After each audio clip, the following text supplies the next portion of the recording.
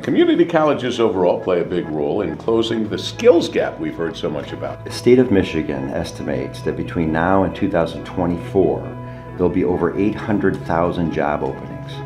And that equates, they're estimating, to $50 billion worth of earnings.